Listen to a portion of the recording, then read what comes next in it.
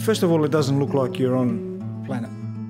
It's unique, and different times of the day it would look completely different as well. There's hundreds of thousands of shafts uncovered and open in Coober Pedy.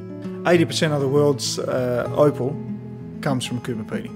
It's a love-hate relationship I have with opal mining.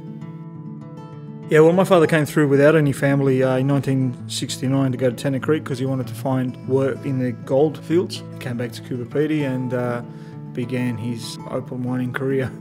Everyone has a different technique, and his technique is to go down existing holes. Maybe they make a mistake and he sees it because he reads the ground.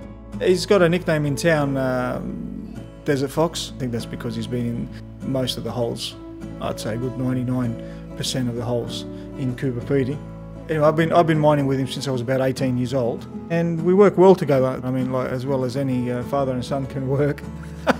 So it's harder to find a good partner than it is to find opal. That's one of my father's sayings. What determines the value of an opal is basically colour. If an opal doesn't have colour, it's not valuable. There's white opal, crystal opal, grey opal, milky opal, black opal. The black opal they class as the most expensive, $8,000 a carat. Oh, it's addictive, all right. Yeah, it's unique to see it, and that's part of the addiction. You want to see that opal. It's unbelievable. I've seen opal in the wall many times. It's incredible. Finding opal is an awesome feeling.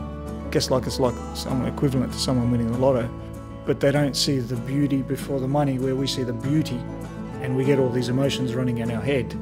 But then we see the money as well, and that gives us that's a bonus. Tomorrow's your day. Just got to get out there, you know.